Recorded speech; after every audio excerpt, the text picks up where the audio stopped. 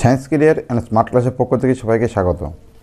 2019-20 সালের ABT test পেপারের 889 পাতায় যে ভৌতবিজ্ঞানের প্রশ্ন দেওয়া আছে তার ক ও খ বিভাগের প্রশ্নের উত্তর একটি ভিডিওর মাধ্যমে এবং গ বিভাগের প্রশ্ন আরেকটি ভিডিওর মাধ্যমে এর আগে প্রকাশ করেছি। যদি তুমি ওই ভিডিওগুলি না দেখে থাকো তাহলে চ্যানেলের প্লেলিস্টে গিয়ে অবশ্যই দেখবে। আজকের এই ভিডিওর মাধ্যমে ওই প্রশ্নপত্রের ঘ বিভাগের সমস্ত প্রশ্নের উত্তর দেব ও তার ব্যাখ্যা করব এবং সাথে সাথে 2020 সালে মাধ্যমিকের জন্য কোন কোন প্রশ্নগুলি খুব গুরুত্বপূর্ণ সেগুলো আলোচনা করব। চলো এখন আমরা শুরু করি। কোয়েশ্চেন নাম্বার 4.1, বয়েল ও চার্লসের সূত্রের সমন্বিত রূপটি প্রতিষ্ঠা করো।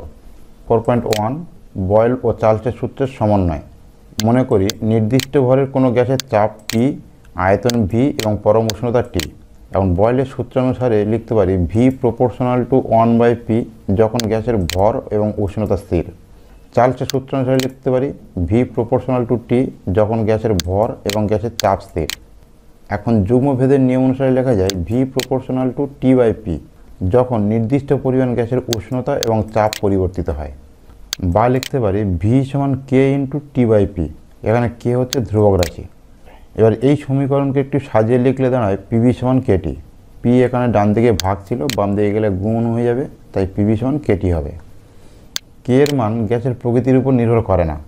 এক মোল যে কোনো গ্যাসের ক্ষেত্রে কে এর মান নির্দিষ্ট, তাই কে এর পরিবর্তে আর লেখা হয়। আর কে সার্বজনীন গ্যাস ধ্রুবক বলে। তাহলে পিভি সমান কেটি এই সমীকরণে কে এর জায়গাতে আর লিখলে হয় পিভি সমান আর/টি। বা লিখতে পারি পিভি বাই টি সমান আর। এখানে টি ডান দিকে গুণ আকারে আছে, বাম দিকে নিয়ে গেলে ভাগ হয়ে যাবে, তাই লিখতে পারি পিভি বাই টি সমান আর। যদি নির্দিষ্ট ভরের কোনো গ্যাসের চাপ, আয়তন এবং তাপমাত্রা যথাক্রমে P1, V1, T1 থেকে পরিবর্তিত হয়ে P2, V2, T2 হয়, তাহলে লিখতে পারি P1, V1 বাই T1 সমান P2, V2 বাই T2। এটাই হচ্ছে বয়েল ও চার্লসের সূত্রের সমন্বয় রূপ। এই প্রশ্নের সাথে দেওয়া আছে 18 গ্রাম জলে হাইড্রোজেন পরমাণুর সংখ্যা নির্ণয় করো। এর উত্তর দিতে গেলে প্রথমে বের করতে হবে 18 গ্রাম জল সমান কত মোল জল। 18 গ্রাম জল সমান হচ্ছে 1 মোল জল। জলের ভরকে জলের গ্রামাণবিক ভর দিয়ে ভাগ করলে জলের মোল সংখ্যা বেরিয়ে যায়। 18 গ্রাম জল বা 1 মোল জলের অণু সংখ্যা হচ্ছে 6.022 × 10⁻23 টি। একটি জলের অণুতে হাইড্রোজেন পরমাণুর সংখ্যা হচ্ছে 2টি, কারণ আমরা জানি জলের অণুর সংকেত হচ্ছে H2O, অর্থাৎ জলের একটি অণুতে 2টি হাইড্রোজেন পরমাণু আছে।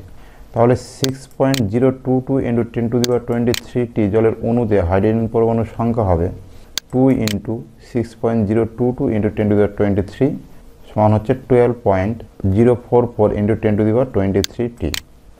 কোয়েশ্চেন নাম্বার 4.2, ফেরাস সালফাইডের সঙ্গে লঘু সালফিউরিক অ্যাসিডের বিক্রিয়া দ্বারা 1.7 গ্রাম H2S তৈরি করতে কত গ্রাম ফেরাস সালফাইড প্রয়োজন। এখানে দেওয়া আছে আয়রন সমান 56, সালফার দেওয়া আছে 32 আর হাইড্রোজেন হচ্ছে 1। এই ধরনের সমস্যার সমাধান করতে গেলে প্রথমে বিক্রিয়ার সমিত সমীকরণ লিখতে হবে। ফেরাস সালফাইডের সাথে লঘু সালফিউরিক অ্যাসিডের বিক্রিয়াতে ফেরাস সালফেট এবং হাইড্রোজেন সালফাইড উৎপন্ন হয়। এটা হচ্ছে বিক্রিয়ার সমিত সমীকরণ। ফেরাস সালফাইডের আণবিক ভর হচ্ছে 88 এবং হাইড্রোজেন সালফাইডের আণবিক ভর হচ্ছে 34। অর্থাৎ লেখা যায় 34 গ্রাম হাইড্রোজেন সালফাইড উৎপন্ন করতে ফেরাস সালফাইডের প্রয়োজন 88 গ্রাম। তাহলে 1 গ্রাম হাইড্রোজেন সালফাইড উৎপন্ন করতে ফেরাস সালফাইড প্রয়োজন হবে 88/34 গ্রাম।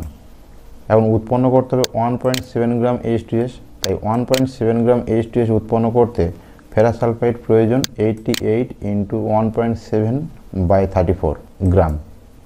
এটা কাটাকাটি করলে দাঁড়ায় 4.4 গ্রাম। সুতরাং 1.7 গ্রাম হাইড্রোজেন সালফাইড প্রস্তুত করতে 4.4 গ্রাম ফেরাস সালফাইড প্রয়োজন। 4.2 এর অথবা প্রশ্নে দেওয়া আছে 6.4 গ্রাম অক্সিজেন তৈরি করতে 80% বিশুদ্ধতার কত গ্রাম পটাশিয়াম ক্লোরাইডের প্রয়োজন। এখানে দেওয়া আছে পটাশিয়াম সমান 39, ক্লোরিন সমান হচ্ছে 35.5, অক্সিজেন সমান দেওয়া আছে 16। তাহলে সমস্যার সমাধান করতে গেলে প্রথমে আমাদের বিক্রিয়ার সমিত সমীকরণ লিখতে হবে। তাই পটাশিয়াম ক্লোরাইডকে উত্তপ্ত করলে পটাশিয়াম ক্লোরাইড এবং অক্সিজেন গ্যাস উৎপন্ন হয়। 2KClO3 সমান 2KCl + 3O2। এই সমীকরণ অনুযায়ী 245 গ্রাম পটাশিয়াম ক্লোরাইড থেকে 96 গ্রাম অক্সিজেন উৎপন্ন হয়। তাহলে প্রশ্নানুসারে 6.4 গ্রাম অক্সিজেন উৎপন্ন করতে কত গ্রাম পটাশিয়াম ক্লোরাইড প্রয়োজন সেটা প্রথমে নির্ণয় করতে হবে। 96 গ্রাম অক্সিজেন গ্যাস উৎপন্ন করতে 245 গ্রাম পটাশিয়াম ক্লোরাইড প্রয়োজন। 1 গ্রাম অক্সিজেন উৎপন্ন করতে 245/96 গ্রাম পটাশিয়াম ক্লোরাইড প্রয়োজন। 6.4 গ্রাম অক্সিজেন উৎপন্ন করতে 245/96 ইন্টু 6.4 গ্রাম পটাশিয়াম ক্লোরাইড প্রয়োজন। এটা কাটাকাটি করলে দাঁড়ায় 16.33 গ্রাম পটাশিয়াম ক্লোরাইড প্রয়োজন। অর্থাৎ আমাদের প্রয়োজন এখন 6.33 গ্রাম পটাশিয়াম ক্লোরাইড, কিন্তু প্রদত্ত পটাশিয়াম ক্লোরাইডের 80% বিশুদ্ধ, 20% হচ্ছে অশুদ্ধ। তাই কত গ্রাম আমাদের পটাশিয়াম ক্লোরাইড নিতে হবে সেটা নির্ণয় করতে হবে। 80 গ্রাম বিশুদ্ধ পটাশিয়াম ক্লোরাইড আছে 100 গ্রাম প্রদত্ত পটাশিয়াম ক্লোরাইডে, তাহলে 1 গ্রাম বিশুদ্ধ পটাশিয়াম ক্লোরাইড আছে 100/80 গ্রাম প্রদত্ত পটাশিয়াম ক্লোরাইডে। এখন 16.33 গ্রাম বিশুদ্ধ পটাশিয়াম ক্লোরাইড আছে 100 ইন্টু 16.33/80 গ্রাম প্রদত্ত পটাশিয়াম ক্লোরাইডে, অর্থাৎ 20.41 গ্রাম প্রদত্ত পটাশিয়াম ক্লোরাইডে। আবার বলছি 6.4 গ্রাম অক্সিজেন উৎপন্ন করতে কত গ্রাম পটাশিয়াম ক্লোরাইড প্রয়োজন সেটা আমাদের প্রথমে বের করতে হয়েছে, সেটা হচ্ছে 16.33 গ্রাম পটাশিয়াম ক্লোরাইড। 16.33 গ্রাম পটাশিয়াম ক্লোরাইড পেতে গেলে আমাদের প্রদত্ত 80% বিশুদ্ধ পটাশিয়াম ক্লোরাইড কতটা প্রয়োজন, সেটা হচ্ছে 20.41 গ্রাম। পরের প্রশ্ন হচ্ছে পদার্থের তাপ পরিবাহিতাঙ্ক বলতে কী বোঝো? এই প্রশ্নটি 2020 সালের মাধ্যমিক পরীক্ষার জন্য ভীষণ গুরুত্বপূর্ণ। এর উত্তর হবে কোনো পদার্থের তৈরি একটি ঘনকের দুই বিপরীত তলের মধ্যে একক উষ্ণতার পার্থক্যের জন্য ওই তল দুটির মধ্য দিয়ে লম্বাভিমুখে একক সময়ে যে তাপ পরিবাহিত হয় তাকেই ওই পদার্থের তাপ পরিবাহিতা বা তাপ পরিবাহিতাঙ্ক বলে। অর্থাৎ কোনো পদার্থের তৈরি একটি ঘনক, তার দুই বিপরীত তলের মধ্যে উষ্ণতার পার্থক্য হতে হবে 1 একক। এবার ওই ঘনকের এক তল থেকে তার বিপরীত তলে একক সময়ে যে পরিমাণ তাপ যাবে সেটাই হচ্ছে ওই বস্তুর বা ওই পদার্থের তাপ পরিবাহিতা বা তাপ পরিবাহিতাঙ্ক। এই প্রশ্নের সেকেন্ড পার্টে দেওয়া আছে একটি ধাতুর আয়তন প্রসারণ গুণাঙ্ক 8.4 × 10⁻⁵ ডিগ্রি সেলসিয়াস ইনভার্স হলে ক্ষেত্র প্রসারণ গুণাঙ্কের মান নির্ণয় করো। আমরা জানি কঠিনের দৈর্ঘ্য প্রসারণ গুণাঙ্ক আলফা, ক্ষেত্র প্রসারণ গুণাঙ্ক বিটা এবং আয়তন প্রসারণ গুণাঙ্ক গামা হলে আলফা সমান বিটা/2 গামা/3। এখন বিটার সাথে গামার সম্পর্ক হচ্ছে বিটা/2 সমান গামা/3। এখানে বের করতে হবে বিটার মান অর্থাৎ ক্ষেত্র প্রসারণ গুণাঙ্কের মান, তাই বিটা সমান লেখা হয়েছে 2 × গামা/3। গামার মান অর্থাৎ আয়তন প্রসারণ গুণাঙ্কের মান দেওয়া আছে 8.4 × 10⁻⁵ ডিগ্রি সেলসিয়াস ইনভার্স, তাহলে বিটার মান দাঁড়াচ্ছে 5.6 × 10⁻⁵ ডিগ্রি সেলসিয়াস ইনভার্স। অর্থাৎ ওই কঠিনের ক্ষেত্র প্রসারণ গুণাঙ্ক বা বিটার মান হচ্ছে 5.6 × 10⁻⁵ ডিগ্রি সেলসিয়াস ইনভার্স। 4.3 অথবা প্রশ্নে দেওয়া আছে চার্লসের সূত্র থেকে গ্যাসের আয়তন প্রসারণ গুণাঙ্কের মান নির্ণয় করো। মনে করি স্থির চাপে নির্দিষ্ট ভরের কোনো গ্যাসের 0 ডিগ্রি সেলসিয়াস উষ্ণতায় এবং T ডিগ্রি সেলসিয়াস উষ্ণতায় আয়তন যথাক্রমে V0 এবং VT। চার্লসের সূত্র অনুসারে লিখতে পারি VT সমান V0 × 1 + T/273। এখন গ্যাসের আয়তন প্রসারণ গুণাঙ্কের মান নির্ণয় করতে হবে, অর্থাৎ VT - V0/V0 × T এই রাশিটির মান নির্ণয় করতে হবে। এখন এই সমীকরণকে একটু সাজিয়ে লিখলে দাঁড়ায় VT/V0 সমান 1 + T/273। এখানে ডান দিকে 1 যোগ আকারে আছে, এটা বাম দিকে নিয়ে গেলে মাইনাস হবে, তাই VT/V0 - 1 সমান হবে T/273। এখন VT/V0 থেকে 1 বিয়োগ করলে দাঁড়ায় VT - V0/V0 সমান হচ্ছে 273। এখানে দেখো T হচ্ছে ডান দিকে গুণ আকারে আছে, এটাকে বাম দিকে নিয়ে গেলে ভাগ হবে, তাই VT - V0/V0 × T সমান হচ্ছে 1/273। এখন এই রাশিটি স্থির চাপে নির্দিষ্ট ভরের গ্যাসের একক উষ্ণতা বৃদ্ধিতে একক আয়তনে আয়তন বৃদ্ধি বোঝায়, অর্থাৎ রাশিটি গ্যাসের আয়তন প্রসারণ গুণাঙ্ক বোঝায় এবং এর মান হচ্ছে 1/273। কোয়েশ্চেন নাম্বার 4.4 একটি আলোকরশ্মি প্রিজমের মধ্য দিয়ে যায়। দেখাও যে চ্যুতিকোণ ডেল সমান I1 + I2 - A, যেখানে চিহ্নগুলি প্রচলিত অর্থ বহন করে। এই প্রশ্নটি 2020 সালের মাধ্যমিক পরীক্ষার জন্য ভীষণ গুরুত্বপূর্ণ। এই প্রশ্নটির উত্তর ভৌতবিজ্ঞানের যে কোনো একটি বই থেকে তোমরা অবশ্যই করে নেবে। কোয়েশ্চেন নাম্বার 4.5 লেন্সের ফোকাস বলতে কী বোঝো? লেন্সের প্রধান অক্ষের সমান্তরালভাবে আপতিত সমান্তরাল আলোকরশ্মিগুচ্ছ লেন্স দ্বারা প্রতিসরণের পর উত্তল লেন্সের ক্ষেত্রে প্রধান অক্ষের উপর একটি নির্দিষ্ট বিন্দুতে মিলিত হয় এবং অবতল লেন্সের ক্ষেত্রে প্রধান অক্ষের উপর একটি নির্দিষ্ট বিন্দু থেকে অপসৃত হচ্ছে বলে মনে হয়। এই বিন্দুকে লেন্সের মুখ্য ফোকাস বলা হয়। হ্রস্ব দৃষ্টি বলতে কী বোঝো? যদি চোখ কাছের জিনিস স্পষ্ট দেখতে পায় কিন্তু দূরের জিনিস স্পষ্ট দেখতে না পায় তাহলে চোখের এই ধরনের ত্রুটিকে হ্রস্ব দৃষ্টি বলে। এই ধরনের ত্রুটি দূর করতে কোন ধরনের লেন্স ব্যবহৃত হয়? চোখের হ্রস্ব দৃষ্টি দূর করতে অবতল লেন্স ব্যবহার করা হয়, অর্থাৎ উপযুক্ত ফোকাস দৈর্ঘ্যের অবতল লেন্সযুক্ত চশমা ব্যবহার করলে চোখের হ্রস্ব দৃষ্টি ত্রুটি দূর হয়। কোয়েশ্চেন নম্বর 4.5 অথবা প্রশ্নে দেওয়া আছে এক্স রশ্মির একটি ব্যবহার ও একটি ক্ষতিকারক প্রভাব লেখো। এক্স রশ্মির ব্যবহার: শরীরের কোনো অংশে হাড় ভেঙে গেলে কিংবা চিড় ধরলে এক্স রশ্মির সাহায্যে আলোকচিত্র তৈরি করে ডাক্তারবাবুরা ওই স্থান নির্ণয় করেন। এক্স রশ্মির ক্ষতিকর প্রভাব: এক্স রশ্মির প্রভাবে মানবদেহে ক্যান্সারের মতো মরণরোগ সৃষ্টি হতে পারে। এর সাথে দেওয়া আছে একটি উত্তল লেন্সের আলোক কেন্দ্র ও ফোকাসের মধ্যে কোনো বস্তু রাখলে প্রতিবিম্বের প্রকৃতি ও অবস্থান কী হবে চিত্রসহ দেখাও। এই লেন্সের ফোকাস হচ্ছে f1 এবং এর আলোক কেন্দ্র ও ফোকাসের মধ্যে Q1 Q2 বস্তু আছে। লেন্সের যে পাশে বস্তু আছে তার বিপরীত দিক থেকে দেখলে ওই বস্তুটির সমশীর্ষ বিবর্ধিত ও অসৎ প্রতিবিম্ব দেখতে পাওয়া যাবে। একটি উত্তল লেন্সের আলোক কেন্দ্র ও ফোকাসের মধ্যে কোনো বস্তু রাখলে লেন্স দ্বারা বস্তুটির অসৎ বিবর্ধিত প্রতিবিম্ব গঠিত হবে। লেন্সের যে পাশে বস্তু আছে সেই পাশে লেন্সের আলোক কেন্দ্র থেকে বস্তুর তুলনায় অধিক দূরত্বে প্রতিবিম্ব গঠিত হবে। কোয়েশ্চেন নম্বর 4.6 তড়িৎ প্রবাহের তাপীয় ফল সংক্রান্ত জুলের সূত্রগুলি বিবৃত করো। জুলের প্রথম সূত্র: কোনো পরিবাহীর রোধ R এবং তড়িৎ প্রবাহের সময় T অপরিবর্তিত থাকলে পরিবাহীতে উৎপন্ন তাপ H তড়িৎ প্রবাহ মাত্রার বর্গের সমানুপাতিক, অর্থাৎ H প্রপোর্শনাল টু I²।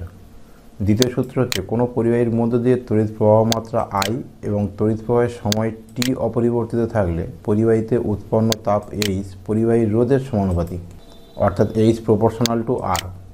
জুলের তৃতীয় সূত্র হচ্ছে কোনো পরিবাহী রোধ R এবং তড়িৎ প্রবাহ মাত্রা I অপরিবর্তিত থাকলে পরিবাহীতে উৎপন্ন তাপ H তড়িৎ প্রবাহের সময়ের সমানুপাতিক, অর্থাৎ H প্রপোর্শনাল টু T। 350 ওয়াটের একটি রেফ্রিজারেটর দিনে 12 ঘন্টা চলে। 1 মাসের তড়িৎ শক্তির জন্য কত খরচ হবে? এখানে দেওয়া হচ্ছে প্রতি ইউনিটের জন্য খরচ হয় 4.50 টাকা। এই সমস্যাটি সমাধান করতে গেলে প্রথমে আমাদের করতে হবে যে রেফ্রিজারেটরে প্রতিদিন কত ইউনিট বিদ্যুৎ শক্তি খরচ হয়, তারপর বের করতে হবে 1 মাসে কত ইউনিট বিদ্যুৎ শক্তি খরচ হয়। 1 মাসে যত ইউনিট বিদ্যুৎ শক্তি খরচ হবে তার সাথে প্রতি ইউনিট বিদ্যুতের দাম গুণ করে দিতে হবে। দৈনিক ব্যয়িত বিদ্যুৎ শক্তির পরিমাণ বের করতে গেলে রেফ্রিজারেটরের ক্ষমতা সাথে কত ঘন্টা চলছে সেটা গুণ করতে হবে। এখানে রেফ্রিজারেটরের ক্ষমতা দেওয়া হচ্ছে 350 ওয়াট আর 12 ঘন্টা প্রতিদিন চলে, তাই 350 ওয়াট গুণ 12, এটা হচ্ছে 42,000 ওয়াট ঘন্টা। এই 42,000 ওয়াট ঘন্টা থেকে আমরা কিলোওয়াট ঘন্টাতে নিয়ে যাব, অর্থাৎ এটাকে 1000 দিয়ে ভাগ করে দেবো, সেটা হচ্ছে 42 কিলোওয়াট ঘন্টা, অর্থাৎ 42 বিওটি। 1 ইউনিট বিদ্যুৎ শক্তির জন্য খরচ হয় 4.50 টাকা, তাহলে 42 ইউনিট বিদ্যুৎ শক্তির জন্য খরচ হবে 42 গুণ 4.50 টাকা বা 189 টাকা। পরের প্রশ্ন হচ্ছে 4.8 ভর ত্রুটি বলতে কী বোঝো? কোনো নিউক্লিয়াস যতগুলো প্রোটন ও নিউট্রন নিয়ে গঠিত তাদের ভরের সমষ্টি অপেক্ষা নিউক্লিয়াসের ভর কম হয়। ভরের এই পার্থক্যকে ভর বিচ্যুতি বা ভর ত্রুটি বলে, অর্থাৎ নিউক্লিয়নগুলোর ভর এবং নিউক্লিয়াসের ভরের যে পার্থক্য সেটাই হচ্ছে ভর ত্রুটি বা ভর বিচ্যুতি। এর সাথে যুক্ত আছে নিউক্লিয় সংযোজনের পূর্বে নিউক্লিয় বিভাজন ঘটানো হয় কেন? দুটি নিউক্লিয়াসকে যখন সংযুক্ত করা হয় তখন বিকর্ষণ বলের মান এত বেড়ে যায় যে নিউক্লিয়াসগুলির সংযুক্তির জন্য প্রায় 10⁷ থেকে 10⁸ ডিগ্রি সেলসিয়াস উষ্ণতার প্রয়োজন হয়। সাধারণ উপায়ে এই উচ্চ উষ্ণতার সৃষ্টি করা সম্ভব হয় না, তাই সংযোজন প্রক্রিয়া ঘটানোর জন্য আগে নিউক্লিয় বিভাজন প্রক্রিয়া ঘটিয়ে এই তাপমাত্রা সৃষ্টি করা হয়। কোয়েশ্চেন নাম্বার 4.9 কোনো মৌলের আয়নন বিভব বলতে কী বোঝো?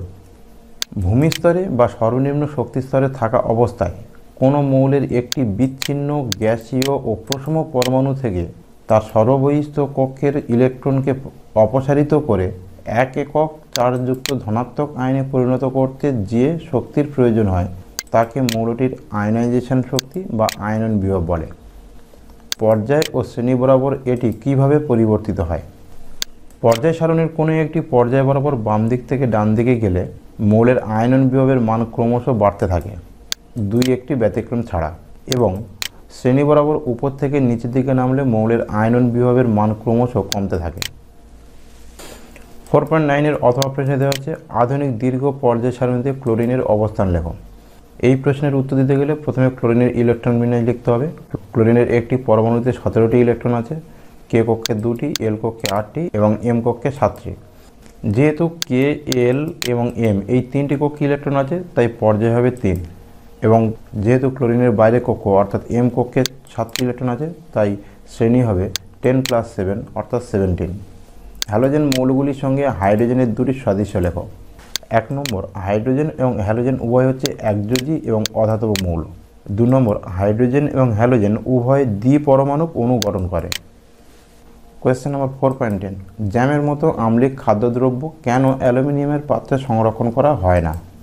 জ্যামের মতো অম্ল স্বাদযুক্ত খাদ্যদ্রব্য অ্যালুমিনিয়ামের পাত্রে রাখা হয় না, কারণ ওই খাদ্যের জৈব অ্যাসিড থাকে। ওই অ্যাসিডের সাথে অ্যালুমিনিয়ামের বিক্রিয়ায় যে লবণ উৎপন্ন হয় সেগুলো শরীরের পক্ষে খুবই ক্ষতিকারক। তাই জ্যাম বা জ্যামের মতো টক জাতীয় খাবার অ্যালুমিনিয়ামের পাত্রে রেখে খেলে শরীরে বিষক্রিয়া তৈরি হয়। এর সাথে যুক্ত আছে থার্মিট পদ্ধতির নীতি ও সমীকরণ লেখো। বেশি উষ্ণতায় অ্যালুমিনিয়াম অক্সিজেনের সঙ্গে যুক্ত হওয়ার তীব্র প্রবণতা দেখায়। অ্যালুমিনিয়ামকে বিজারক হিসাবে ব্যবহার করে ধাতব অক্সাইড থেকে লোহা, ক্রোমিয়াম, ম্যাঙ্গানিজ নিষ্কাশন করা হয়। একে থার্মিট পদ্ধতি বলে। ফেরিক অক্সাইড থেকে আয়রন নিষ্কাশনের একটি সমীকরণ এখানে দেখানো হয়েছে। Fe2O3 + 2Al থেকে 2Fe + Al2O3 প্লাস তাপ। কোয়েশ্চেন নম্বর 4.11, নাইট্রিক অ্যাসিডের শিল্প প্রস্তুতির রাসায়নিক সমীকরণ শর্ত সহ লেখো। এই প্রশ্নটি আরও দুটোভাবে হতে পারে। 1, অ্যামোনিয়ার জারণ ঘটিয়ে নাইট্রিক অ্যাসিড প্রস্তুতির নীতি ও সমীকরণ লেখো। 2, অসল পদ্ধতিতে নাইট্রিক অ্যাসিড প্রস্তুতির নীতি ও সমীকরণ লেখো। অর্থাৎ 3টে প্রশ্নের উত্তর একই রকম হবে। এই প্রশ্নের উত্তর 3টে ধাপে লিখতে হবে। প্রথম ধাপ, শুষ্ক ও বিশুদ্ধ অ্যামোনিয়া গ্যাস ও ধূলিকণামুক্ত বায়ুর মিশ্রণকে 5 থেকে 7 বায়ুমণ্ডলীয় চাপে এবং 700 থেকে 800 ডিগ্রি সেলসিয়াস উষ্ণতায় প্লাটিনাম তারের উপর দিয়ে বা প্লাটিনাম তারজালির উপর দিয়ে দ্রুত চালনা করলে অ্যামোনিয়া জারিত হয়ে নাইট্রিক অক্সাইড উৎপন্ন করে। 4NH3 + 5O2 থেকে 4NO + 6H2O। দ্বিতীয় ধাপে নাইট্রিক অক্সাইডকে দ্রুত শীতল করে অক্সিজেন দ্বারা জারিত করে নাইট্রোজেন ডাইঅক্সাইডে পরিণত করা হয়। 2NO + O2 থেকে 2NO2।